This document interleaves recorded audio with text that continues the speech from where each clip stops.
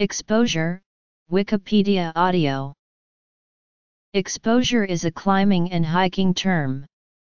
Sections of a hiking path or climbing route are described as exposed if there is a high risk of injury in the event of a fall because of the steepness of the terrain.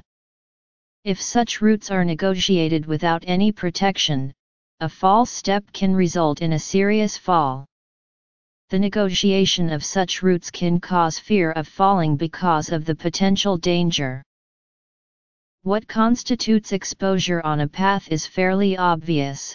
However, an exposed location or section of a climbing route is not uniformly or clearly defined in the literature. There are no threshold values, for example, based on the gradient of the terrain, the height of rock faces or the character of a ridge or arete. Authors tend to use their own definition of the terms exposure or exposed when describing routes, for example.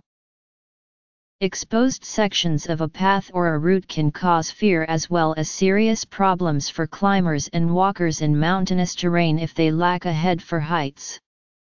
However, what may feel exposed to some people, may hardly affect others at all. In critical situations it is therefore necessary, either to turn back or to use a protective measure such as a rope. Some paths have fixed ropes, chains, ladders, etc. The anxiety caused by the exposure reduces with habituation, but even experienced climbers often have to get used to heights again at the start of the climbing season. Definitions: exposure, exposed. Medical and psychological aspects.